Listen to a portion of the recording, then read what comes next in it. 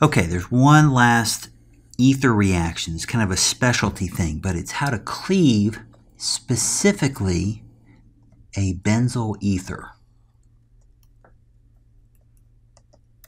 Now, you may not be familiar with what is a benzyl ether. A benzyl group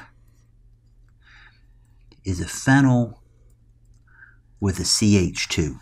So a benzyl ether, we're going to have something on the other side of our oxygen, and a benzyl ether would look like this. Here's our benzyl group, and this is a benzyl ether. Now, benzyl ethers can be cleaved with strong acids like other ethers, but benzyl ethers can also be cleaved in a very specific other way. And we can treat this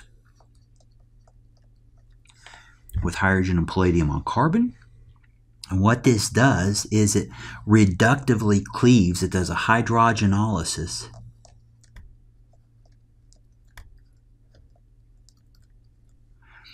And it breaks that CO bond. And it actually forms methylbenzene, or toluene, as a side product, which is really easy to get rid of. So you treat it with hydrogen gas and palladium on carbon. Palladium on carbon is a solid. Hydrogen gas is obviously a gas. You mix it with your compound. You cook it all together. And then when you're done, you recover your alcohol. This is a low boiling solvent. It's easy to get that away as a vapor. Hydrogen gas goes away. You can filter off the solid palladium and carbon. So you get these really clean reactions, and they tend to be extremely high yielding. So this is a specific type of ether that's very easy to make through the Williamson ether synthesis, doing an SN2 reaction. So we can take an alcohol, and we'll have to deprotonate it, so we can treat it with sodium metal, and then maybe benzyl bromide or benzyl chloride, and we'll do the SN2 reaction. This is our Williamson ether synthesis.